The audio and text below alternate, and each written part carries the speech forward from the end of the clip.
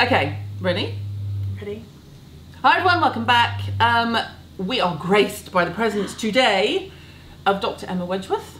I've been to see Dr. M privately when I had a massive, what was it? I can't remember, was it just a dermatitis reaction? Yeah. And it was like 24 to 36 hours before I was going on this morning. Just wanted to put that extra pressure on me, didn't you? Just had a bit of a panic. I asked the Freaks group, once again, my source of all questions, knowledge, memes, anything really, for questions, and they have been, we haven't really gone through them. They were taken from the Freaks group by Molly, printed off. So we are just going to get straight into it. It will be all over the place, as always. If I'm coming across a question that we've previously answered, I will maybe just say, oh, just to clarify this or whatever. Anyway, we'll be fine. How impressive were these questions? I mean, the ones I've scanned. I know, literally, like, Yeah. you just showed me the first couple and I was like, are these actually from dermatologists? Like, you guys know a lot about skin. It was very impressive. Freaks. Okay, 3 things I can do that you all agree on as being great for your skin. Conflicting advice drives me bonkers. Derm, nutrition, esthetician perspective. I understand that there is conflicting advice, but I think a lot of the conflicting advice comes from the, if you're also looking or watching or reading green or clean beauty. That's the only people I think are particularly different. Clean beauty drives me up the wall, but actually... Excellent place to start. Yeah, thank you. But I think if you, like you said, actually we all agree on the fact that you shouldn't go excessively in the sun because that will prematurely age and damage your skin. Don't smoke because that really damages your skin. You should be using SPF, right? A no-brainer. Those are 3 already that we've managed to get.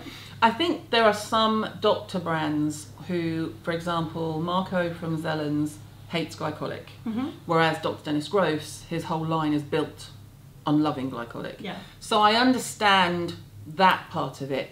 But in general, if you had to do a generalised advice, yeah, it would be, you know, vitamin A is good. Vitamin A is excellent. Vitamin C is good. Although there are now like estheticians, mainly in America, I think, saying that hyaluronic acid is bad for you and vitamin C is going to oxidise and that's bad for you. And I just think, are there clinical trials or is this sort of just a feeling? Just a feeling. I think there's no evidence that hyaluronic acid is bad for you. And it's in so many different products, Yeah. isn't it? Even if it's not the main ingredient, it's around everywhere. Big molecules, seldom goes deep down. It's not bad for you. And vitamin C, I think overarching actually we find it's useful. Yes, it can oxidise and yes, occasionally it can cause problems if you're not treating it right, it's not packaged right, all of that sort of stuff. But on the whole, I think that those sorts of things, vitamin A, sunscreen, vitamin C, actually most people can incorporate those really successfully and it works really well on most people's skin. See, ledge. You have £20 to build an entire routine. What do you buy? Do you know what though? I think now, if you had asked me this question like 5 or 10 years ago, I might have been like, whoa, I don't know. But now, actually, I do think there are quite a lot of products in every sort of budget range. So actually, I think £20, you would easily be able to get a decent cleanser, moisturiser, sunscreen, and a vitamin A. I think that's probably as much as you could get for 20. Yeah, I mean, you're pushing it. You are pushing it, especially with the SPF. But yes. But if you have to just pick 3, I would cleanse, moisturise, SPF. Absolutely. Personally. And then, you know, when you've got £20 a bit later on, maybe look into a retinol and maybe a vitamin C. Yeah. Or an acid, depending, because a lot of people they've been so put off by using a retinoid that they prefer an acid, and it's that kind of finding your balance, I suppose. But then it becomes about what is your skin type and what your individual skin needs. So actually, I don't think that it's necessarily like conflicting advice, but it's about saying what's going to work well for my skin. And that is the problem. Sometimes, as much as there are some basics that we do for like everybody, then you think, right, okay, what am I actually trying to achieve? And then that's when you start to adapt it to yourself. So I think that's very true. Is there anything you can do to remove or lessen sebaceous hyperplasia? So I don't want to derm-splain here, but no, do we know what sebaceous hyperplasia is? No, go for it. So basically, what can sometimes happen is that your sebaceous glands, which produce your oil, start to develop those little tiny bumps on your skin, and then you get these like flesh-coloured bumps, which are tiny normally, but they are just overgrowths of sebaceous glands, particularly in oily skin, that tend to happen on the surface of the skin. And people often confuse them for milia. Milia, sometimes actually they can look like early sorts of skin cancers. There are all sorts of things they can be confused with, but they are overgrowth of sebaceous glands, and they're hugely common. I see them all the time in clinic. So the thing, once they've actually developed on the skin, it's really hard to totally get rid of them with cream. So then you have to have them removed, and either you can have them like slightly burnt off, you can have them lasered off, you can have them shaved off. But to prevent them from coming back, actually you just want to regulate your sebaceous glands. So all the ways that we do to try and treat oily skin, like retinoids, salicylic, glycolic, all of those sorts of things can try and prevent them all from developing. But once they're there, unfortunately, you have to go and see someone like you. Well, I didn't like to say, Caroline. No, yes, do exactly. say, do say. Just don't try and pick them out yourself. Oh no, no. I get that a lot. Can Definitely I get this Milia out not. myself? And I look at it and I think, no. No, I mean, if things aren't coming easily, they are not. Sebaceous hyperplasia does not come out easily. I mean, literally, you have to be getting it off the surface. So Don't that's what it is. Okay, how long is a reasonable time to give a skincare routine in showing the results you want, e.g. using Tret or adding oils to your routine? Okay, those are two really separate things. Yeah, they really are. So, like, if you want to add Tret and want to see how long that's going to take, I think 3 months. You know, actually, by the time the Tret gets in, it changes the way that the cells are working. You then start to see that change. You give it a couple of skin cell cycles, right? So you're looking at like 8 to 12 weeks. Oils, I think you'll probably know fairly quickly. Pretty much how immediately. exactly your skin's going to respond to them, and that's either like by irritation. So if you're irritant, you're going to notice within a few days, or you might notice that for some people who are quite oily, it might start to clog things up. That might take a little bit longer, but I think it totally depends on the product. Yeah. What do you think? I do, and I also think with Tret, absolutely, and similar for things like an azelaic or a niacinamide or a hydroquinone product on prescription. But an oil, if you're adding an oil to your routine, you would. I mean, let's face it, the reason a lot of people look good after they've been for a treatment is because you've had oil put on your face, and sometimes for the first time ever. Yes. The amount of women who would come to me for a facial and they'd never put oil on their skin because they were worried about it. Yeah. And by the time you've peeled them and then done a little bit of oil and massage, their skin's glowing. So oil, you kind of know straight away. Yeah. Top 2 recommendations: 1 drugstore, clearly an American, 1 high end of topical products to help minimize the appearance of acne scarring / pigmentation. Again, very different. Okay. But that's 4 recommendations it's going to end up being. 4. Okay.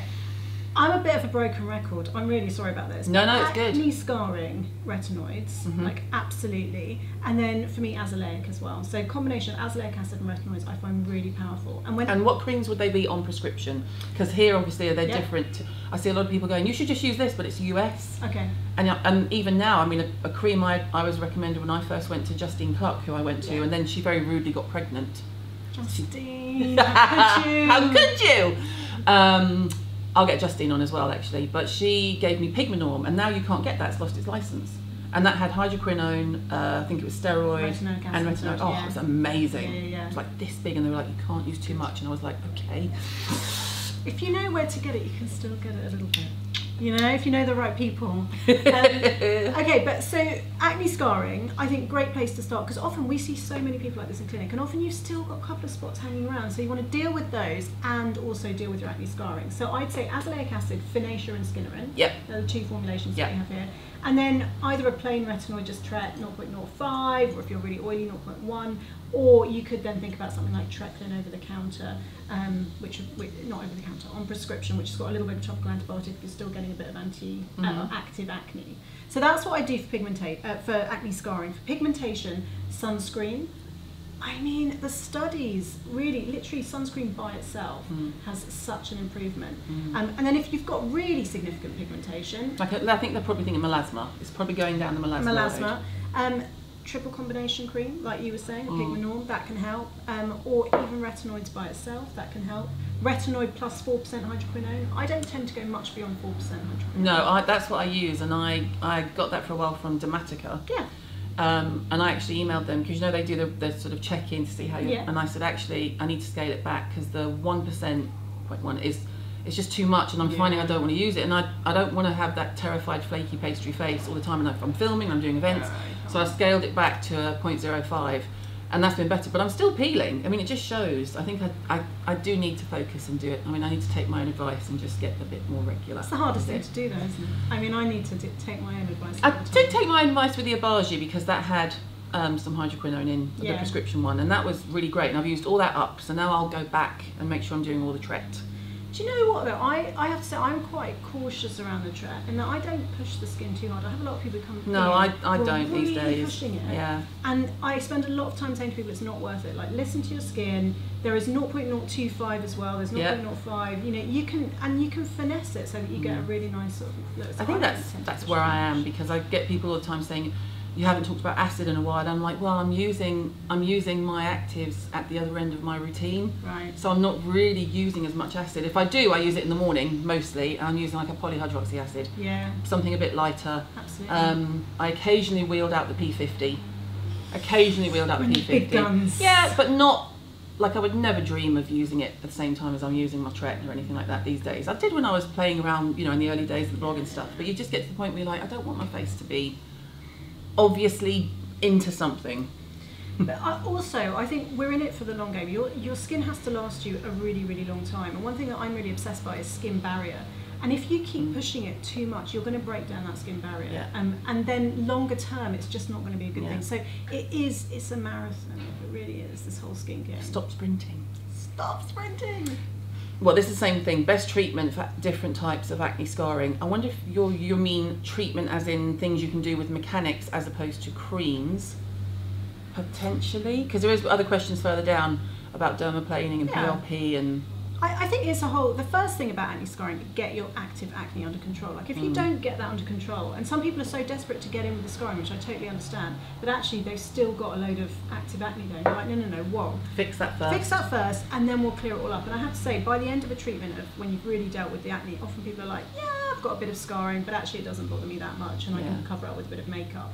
But if you do want to target scarring, there's so much stuff that you can do. But I think you have to identify what type of scars you've got, what type of skin you've got, because acne scarring just comes in so many different Do you want to types. give a very brief overview, like sort of the main different types and how you would recommend they treat? Because I know if you leave them hanging with that, it's going to be, well, yeah, but I've got hypertrophic, I've got mine are really deep, mine are really tiny, mine are red, mine are raised. Yeah, exactly. A rough overview. Okay, so first of all, the most common type of acne scarring that we often see is pigmentary change, and that can either be darker marks like hyperpigmentation, or it can just be red marks. And actually, particularly with the red marks, they will fade over time. So sometimes there isn't a change in like the contour of the skin, it's just that either there are red marks on it or there are brown marks, pigmentation. So that's one thing, the sort of pigmentary change that you can get. Then there's contour change, where the actual active acne and the body trying to repair that has changed the collagen or changed the structure of the skin, and that's where you start to get a bit of dipping. And either you can get sort of pitted scars where you get lots of little tiny dots, or you can get different types of rolling scars where you get almost like a roll in the skin, and that's where you get all that sort of pitting. Then you can get scars which, like you were saying, sort of lumpy, so keloid scars, hypertrophic scars. And it is really important to understand what you have, because actually the treatment for like red marks on the skin is going to be totally different than the treatment for hypertrophic, lumpy scars on the skin. So understanding what type of scarring you have, whether it's pigmentary, whether it's contour change, i.e. dipping, or whether it's overgrowth on the skin, bumpiness, is so important. And what do you find you treat the most? What's the most common? I think the pigmentary. So actually, when you get a big lumpy spot, it very, very commonly leaves a red mark on there that's there for either. That goes brown. I've got one. Yeah. It's been here forever. It's really annoying. You've got a bit of, if you like me, you don't have any natural melanin, there's no brown going on, but there's actually red and things going on. So I think those are the sort of things, like you say, bit of brown marks, bit of red marks. And they will often resolve by themselves. And the next one that we tend to see is like a little bit of dipping, pitting, rolling scars, those sorts of things. And how often, how soon, sort of, how old is probably a better question. So say someone had scarring from being a teen and they come to you in their 30s. What would you recommend that they can do to at least fix anything where it was pitted or... Yeah, so I think if you've had scarring for like 10, 15 years, then you are thinking about procedures. Yeah. And there are so many different things that we can try. So, and you start maybe from like least invasive to most invasive. So least invasive microneedling, I mean, works really nicely. You can do different needle depths on different area of the skin, and it's good for the more sort of the shallower scars, not for the really, really deep ones. In clinic microneedling, so you can do a proper needle depth. Yes, exactly. I think when you look at the evidence, the medical needling stuff where you can actually get down 1.5, plus is where actually most of the results come for scarring. The home ones maybe are okay for like a little bit of rejuvenation and freshening, but not for sort of deeper scarring. Yeah. Laser, so various different lasers, either just non-ablative, i.e. where you're not sort of totally taking off the epidermis, which doesn't have as much downtime, or Fraxel, CO2 laser for deeper scarring. And then sometimes... which you're going to need to stay at home for a little while and just let that heal. 2 weeks or so. If you can do 2 weeks downtime and you've got quite a lot and you don't have pigmented skin as well, because I think the risk of hyperpigmentation or the risk of getting brown marks after you've had laser when you've got darker skin is significant. So either laser, and then for individual scars, then often we do subcision, which is where you put a needle in. Okay, I'm obsessed with that. So I can't do it. Like, it's not something I would do. No. I'm not you're the doc. But there are certain docs in America who put it on their Instagram. Yeah. And you watch it and you go, oh! But describe briefly what it is. I will link to it below, because if you're squeamish, don't click on it. If you have acne scarring and you want it to go away, absolutely have a look. But it is, I would just call it gently invasive. Gently invasive. It's invasive. It's invasive. It's just invasive. Right? Yeah. Although I was saying I'm gently trying to describe it as invasive. It's always done under local anaesthetic, so actually you're not going to be like, oh my goodness, it's not. It doesn't feel as bad once you're actually having it done. But essentially, it is just sort of taking a needle, because and trying to untether scars, and then trying to get the body to heal in a sort of more normal fashion, so that actually the tethering, which is what produces the dips, actually starts to improve, and normal collagen is produced to try and improve the appearance of the scar. And I'm just trying to describe it to these guys almost like, if you think of scarring as, it's when you have a pitted scar, it's just dropped an anchor, and it's just there. And what you're doing is taking a not small needle, and they literally are just like, and breaking the anchor. Exactly. So that it's then free flying, as it were, and then you can attempt to let it heal. Yeah. It's interesting. It is interesting, but it's very good for really 1 or 2 deep areas, and then sometimes we can inject filler and various different things in other deep scars. So you really have to, acne scarring treatment is a process. It's not, there's one treatment that can just zoom. And that's what really gets me when I see brands that even legally they shouldn't be saying helps with acne scarring, and I think, that's optimistic. Wow, okay, you're good. Great claim. I just want to point out that the doc does have a brew, it's just that I'm busy drinking it and she's not. I'm not being rude. She didn't leave me. But just going back to the acne scarring, that is one thing why I'm obsessed with treating acne, because actually you can, I think still we can treat active acne much more simply than we can treat acne scarring. Yeah. So actually we just don't let it. Get it in early. Right. And that's what I say when I say to people, if you've been to your GP, I'm talking about mainly in the UK, if you've been to your GP, if you're still not happy, if they've put you on antibiotics, which we'll come to, if you feel like you're not being heard, please try and get to a derm. It is hard. I know there's like 200 minimum shortage of derms in the UK. And I always say, don't credit card your skincare, but I would credit card your health. And I see that as also intrinsically as your mental health too, because people with acne, it does affect you. Yeah. Hugely, and I think the longer it goes on, the more it affects you. And then sometimes even when your skin gets better, you've just been so sort of traumatized by it that your perception of your skin and your sort of body image is just really. I spend a lot of time telling people who used to have acne that they don't now, and saying, but you don't need to worry about that now. I can tell that your skin, you're not where you were. Please don't worry, your skin's glorious. And they're like, if I use an oil, it's going to come back. And I just think, oh. Have you heard of this thing called cutaneous body image, CBI? So it's this marker of how we judge our skin, and it's such a fascinating concept. It's almost like, sometimes you get like body dysmorphic, like just not being able to see how amazing they look. Exactly, because you've had so many years of having bad skin, it just takes such a toll. I had that in Dublin. A lot of girls love Dublin in my last event, and I spent most of the night telling the girls how amazing their skin was, and half of them couldn't see it. And they would talk about pores that you couldn't even see. And they were like, but my pores are really bad. And I'm like, and I would look at their face and I would hold it with a lot of hand sanitizer and just be like, you're gorgeous. I don't know what you're looking at, but this is all gorgeous. But this is what I spend my time in clinic saying. It's like, you're so harsh on yourself. Look how many good things there are about your skin. But people are so critical of themselves. And sometimes it really starts to define their lives. And it can be really tricky. Okay, how to care for skin that has been through chemo, face and body. We're back to barrier repair. Yeah, we really are. I have quite a few patients who've been through chemo, and I think, you know, once you're going through that, you really want to try and look after the skin. It really changes your cell turnover, and like you were saying, actually can just break down your skin barrier. So actually it's just all about the hydration, love. You know, really, really making sure that you're not stripping things. No with, actives, don't get too excited. Right. Give it time to heal. Just easing right back, lots of hydration, stick with a nice hydrating cleanser, rich moisturiser, and just, you know, let the actives go for a bit and then start to slowly reintroduce them. So that's what I tend to do with mine. It's kind of, I know it sounds, I don't mean it's easy, but it's an easy to treat because it's very much a case of less is more. It's so your body is going on with, has so much going on that you just want to do what you can to make it comfortable. Definitely.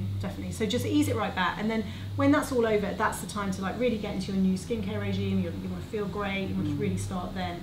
But at the time, it's just ease right back. Yes, take it easy. Yeah. Okay, is it better to use fillers and Botox every 6 months for crow's feet, or an expensive eye cream? In 10 years' time, what will bring better results? I'm sorry, I'm going to go procedural.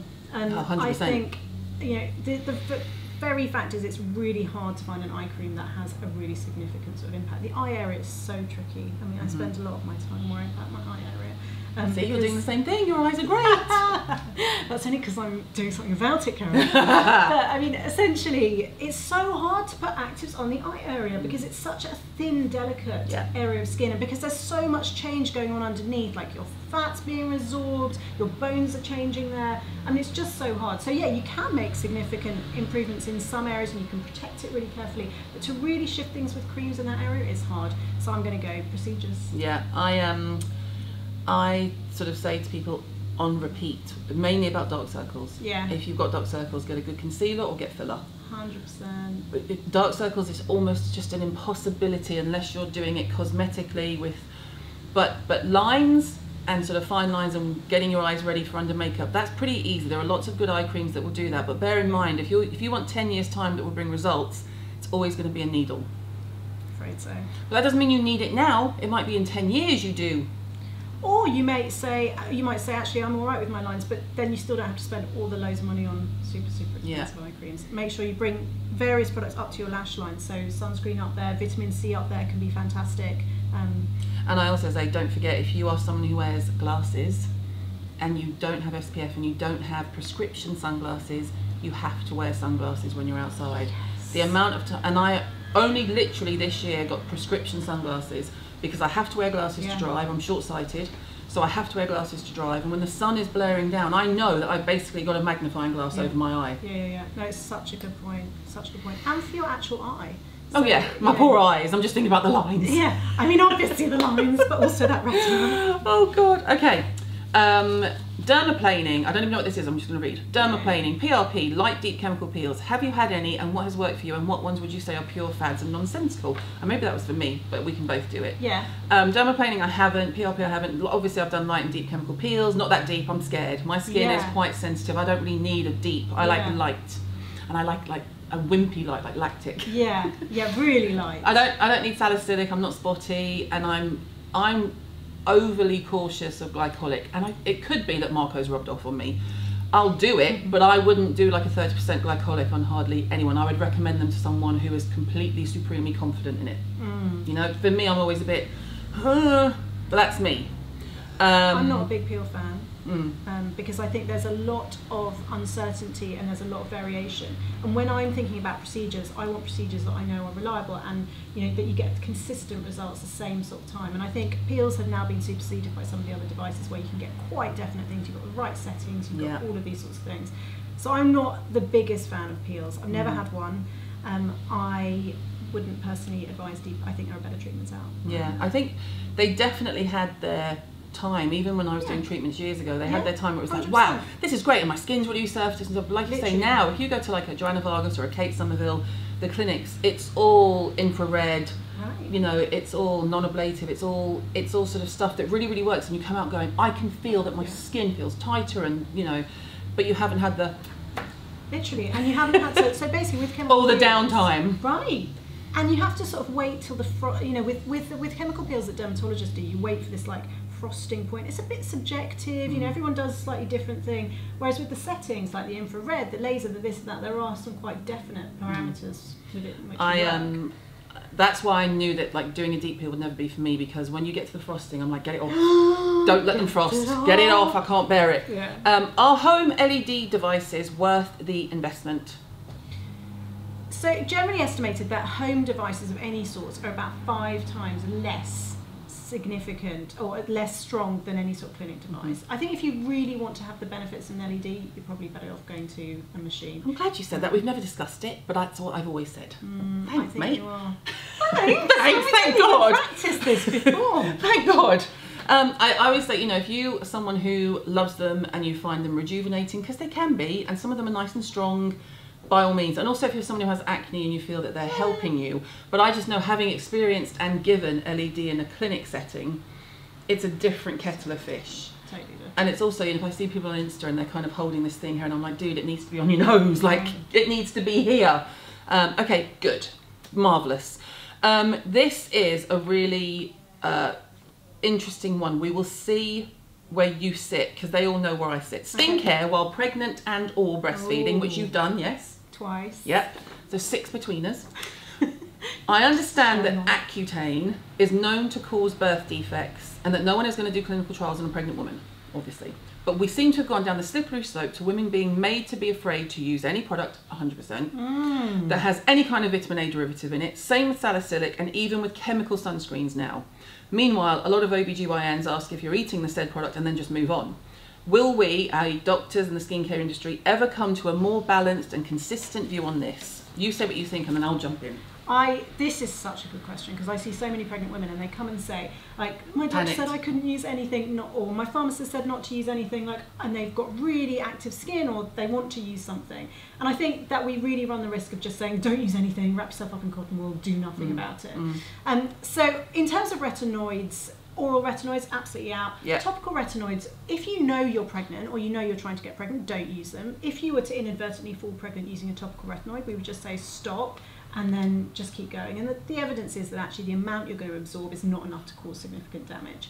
But I do use a lot of actives. So I use salicylic acid, I use up to 2%. I use a lot of azelaic in pregnancy because I think that can work really nicely, and particularly once you get up to sort of 20%. So those are the sorts of, and glycolics and lactics as well. So but you see, there are plenty of people, and again, I'm sorry, but it does all come from America, where you're treating pregnant women. And the reason I said we've got 6 between us is because that means we've had, 6 viable births, is a way to say it. Yes. We won't get into the miscarriage situation, but when you've been pregnant numerous times, you know your skin, you know what feels right, and to be treated as if you're ill really annoys me. That's where I was coming from. So especially in America, there's this whole wrapping pregnant women up as if they can't possibly do anything for themselves, and don't use anything active. Use Cetaphil, kill me now, and a basic moisturiser. And I think, no, don't do that. How did we survive years ago when I'm sure my grandmother smoked and drank through her pregnancies, I'm sure. Do you know who I am totally... Not that I'm advocating that. Yeah, I mean, obviously. But if you speak to, there's an amazing professor of obstetric medicine who, when I was working in the hospital, every so often, a pregnant woman would fall pregnant on something, or you'd have a pregnant woman that had a skin condition and you wanted to be able to treat her with something or whatever it was. And every time I'd be like, Professor, can you help me? And she was always like, no, chill out. People are pregnant, they're not sick, they're not disabled. Sometimes you have to treat things during pregnancy. You're going to do it safely, but actually knowing when it really matters, what actually matters, and not just blanketly saying you can't do anything. Yeah, that's the frustration. I'm totally with you. There is so much that you can do. Yeah. You don't have to use nothing. You can just choose it carefully for those sort of 9 months. But absolutely loads of stuff you can do. And breastfeeding? Fine. I'm really happy with retinoids and breastfeeding. So am I, and I'm always careful, obviously, because I don't have the numbers after my name. I'm not like the big, and so I'm hesitant. But I tend to soften it up. In the early days, I would go, "You're fine," just because we all did it in the industry. Now, of course, I'm at the stage where I have to be more careful because there's people watching this for the first time who've never seen me before and just think, "Well, who is she?" And that's an absolutely valid point. But that's why I make sure people like you have access to an audience like this, because you just want someone to say, I'm not making it up. Please, and again, it's more from the point of view of, please don't worry. No, exactly. The worrying to me is worse than actually just using the occasional retinoid.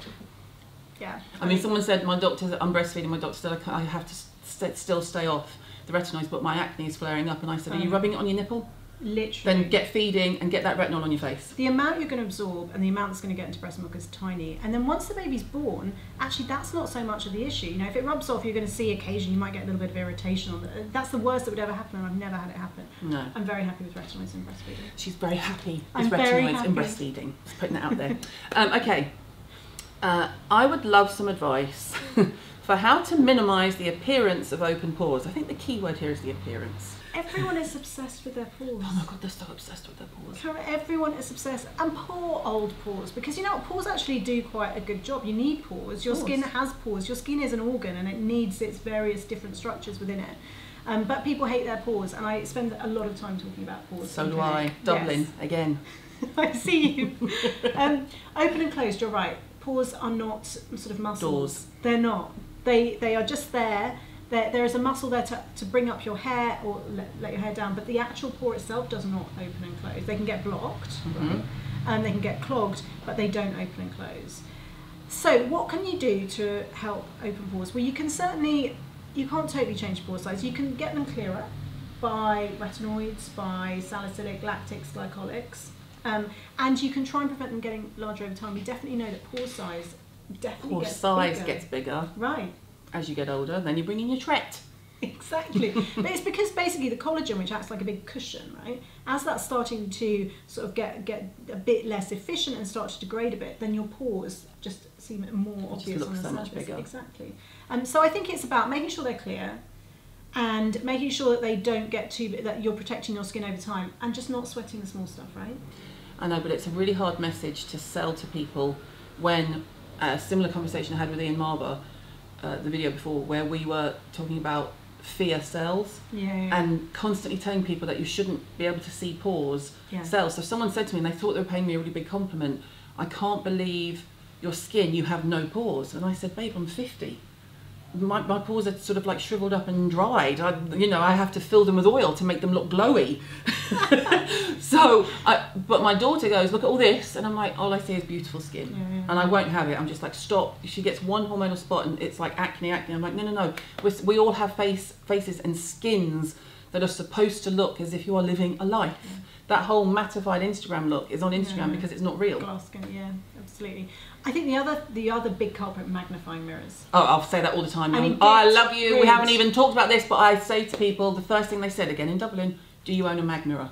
No. Great for makeup, great for plucking your chin. Right. Get them away from your pores. Genuinely, it's just not the sort of magnification you want to be looking at your skin at. I am the only person that should be looking at skin at that magnification. As a dermatologist, just don't do it.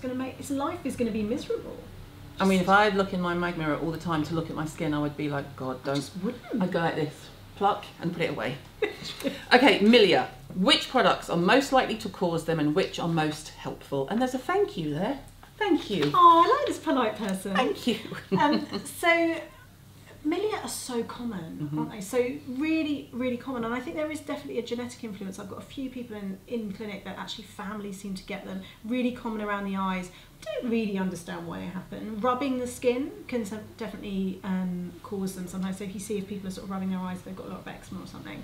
And then I think the richer the product, the more likely they are to sort of produce milia. So I tend to find that the heavier, cloggier sort of creams, the ones that are really sort of heavy and quite occlusive, can tend to cause them a bit more. So sometimes like mineral oils and things like that. I like a mineral oil. I love that you said that. I'm not going to say anything on that matter whatsoever.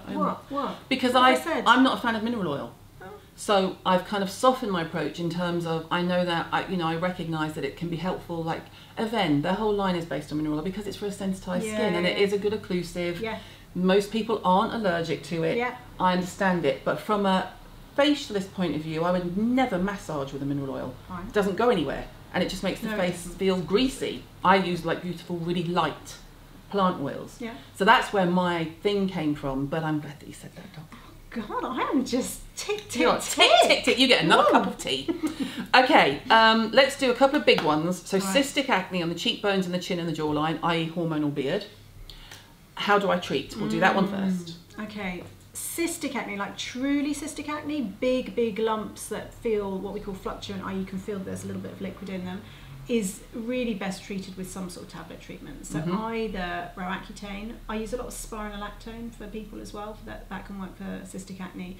So I think the deeper, the lumpier the spots, the more likely they are to need tablet treatment, actually. And to be prolonged and to scar. Exactly. Would you just, not to interrupt you, but would you just dwell for a minute on Roaccutane? Yeah. Because to my mind, the difference in the Roaccutane and the dosages available now has been so finessed to what it was even like in the 80s when it had, quite rightly, had a lot of negative sort of stories about the side effects. Yeah. Please take the moment to reassure the good people at home. I think Roaccutane, if it's used safely, can be one of the most effective ways of treating acne. Yeah.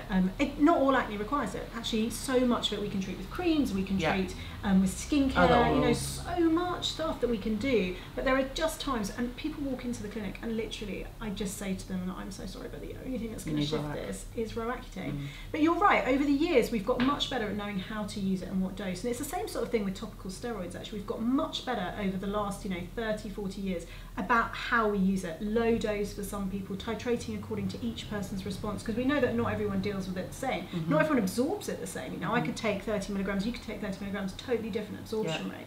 So actually using lower doses, longer periods of time, all of that sort of stuff, and we can really use it safely. I feel so bad for some of the stories that you hear, hear, and I know if it was my child, I would just be so anti it, and I just get that as such an emotive issue, the issue around depression and suicide and all of that sort of stuff. It's so emotive.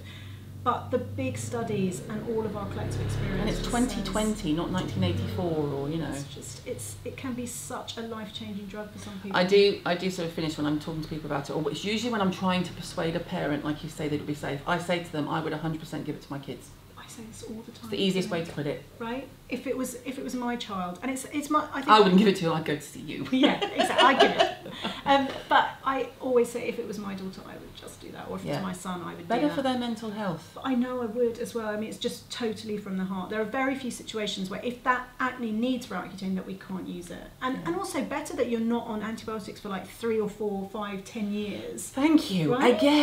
Thank you. Where do you stand on the whole? And this is not to in any way bash GPs, because for a lot of people that's all they can do. They can go to a GP. They can't afford to go private. I get that. It takes months and months and months to go on a waiting list. I understand that. Where do you sit on the antibiotic situation? Okay, so let's have it, Doc. Let's have it. Bottom line, tablet antibiotics for acne can be really useful for 3 to 6 months maximum. They should never be used as treatment by themselves. They should always be used in combination with creams.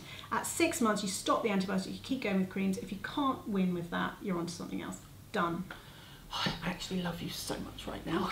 Oh, thank you. Okay, fungal acne. Now this cracks me up. It's appeared out of nowhere, as if it's this new thing. Big thing on social media. Yeah, and I can't remember, I think it might have been kind of Stephen, who's a cosmetic scientist on Instagram, who basically just did this thing and said, if you search in the medical directory for fungal acne, it says does not exist.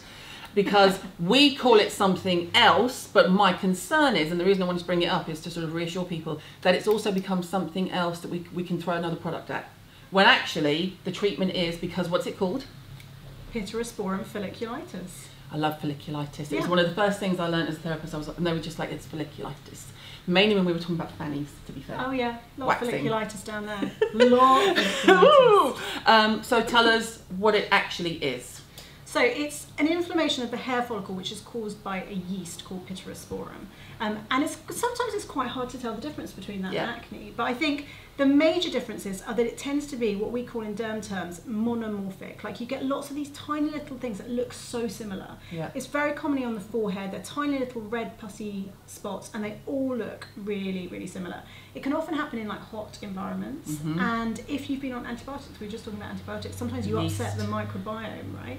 And then you get this overgrowth of yeast. And then it's really hard to treat and they give you more antibiotics. Do you find it's more common in teenage boys? I get asked a lot by parents of boys and generally in hot countries. Hot countries, definitely. Yeah, I mean, I think I see it equally in males and females, actually. I don't think. And the treatment is?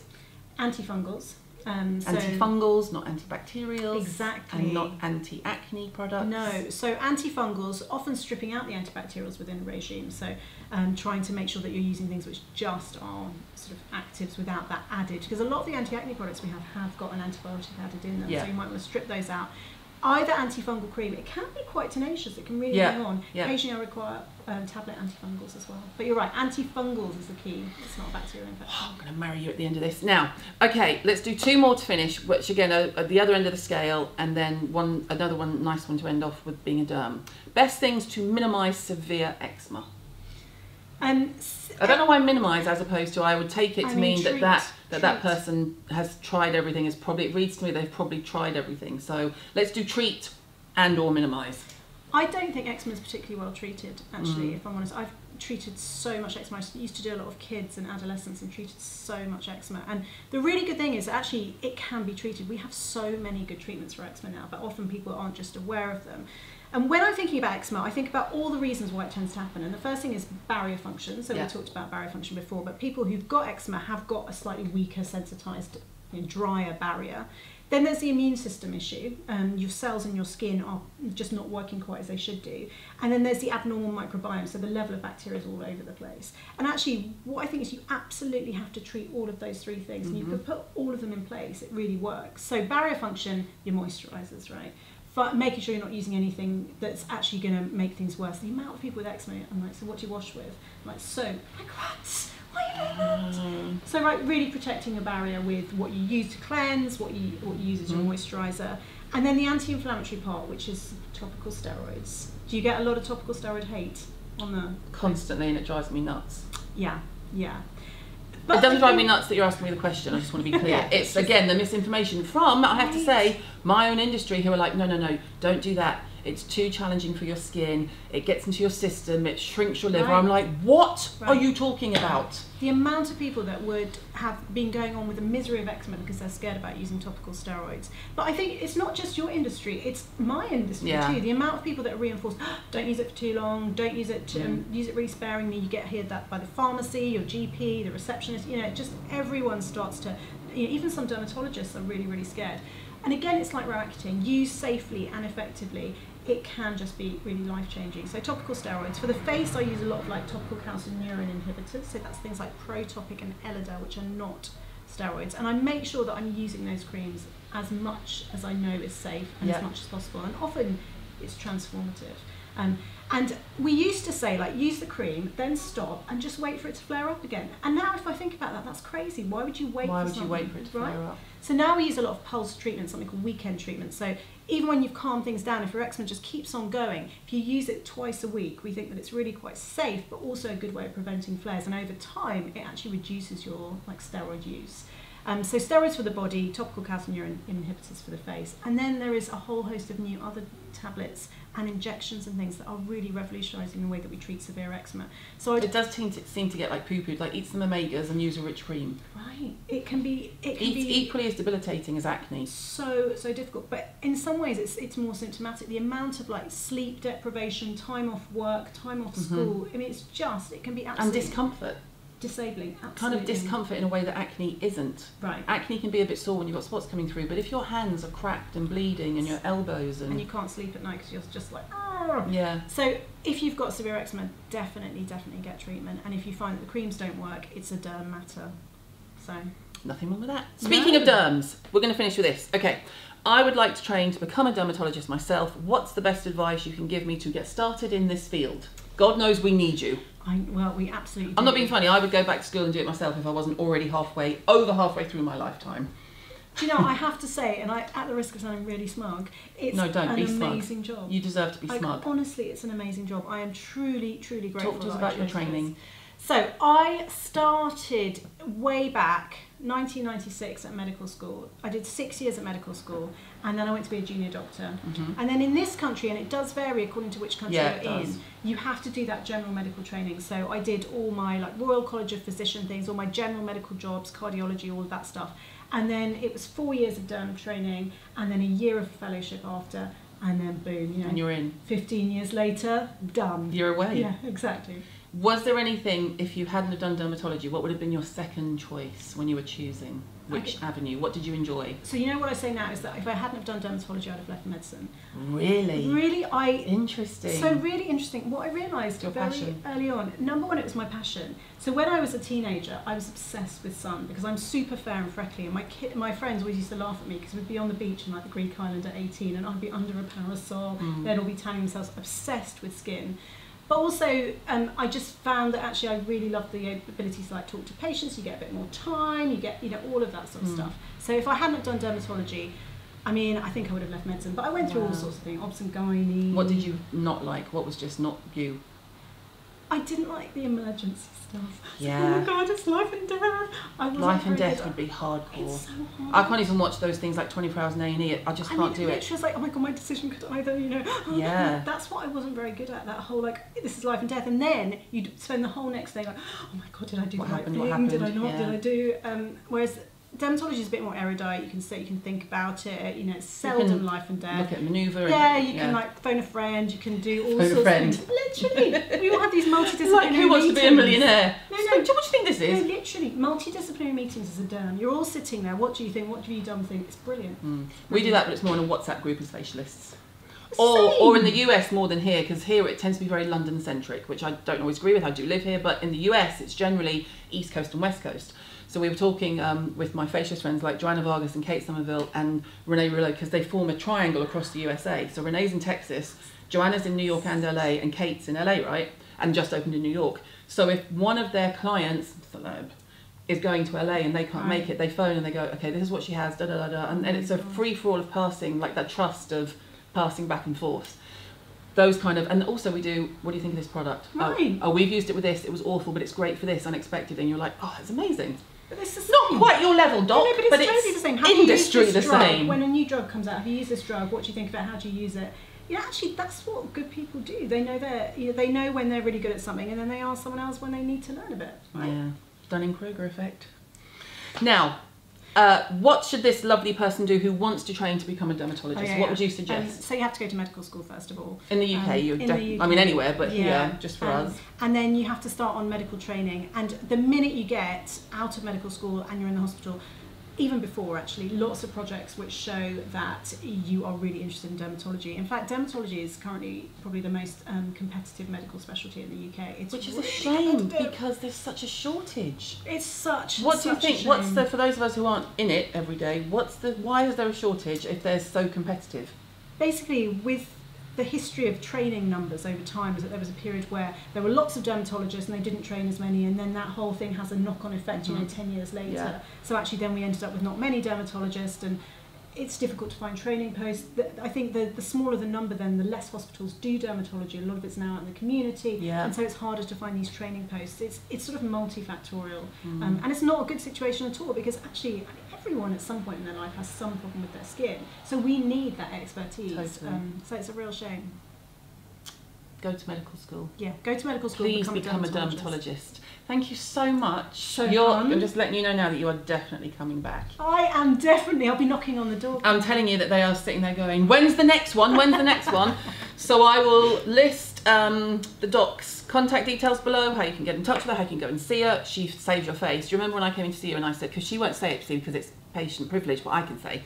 I went in and I was like, Doc, what the hell is this? And I'd just come back from my mum's, and I think we thought it might be my mum had used a different soap powder and I'd been sleeping at my mum's house. Anyway, I was covered in it was dermatitis, just red. You could just, if I turned my face, it looked just like hundreds of little red bumps, basically. And this lovely lady said, okay, well, are we doing a calm measured approach, or are we nuking it?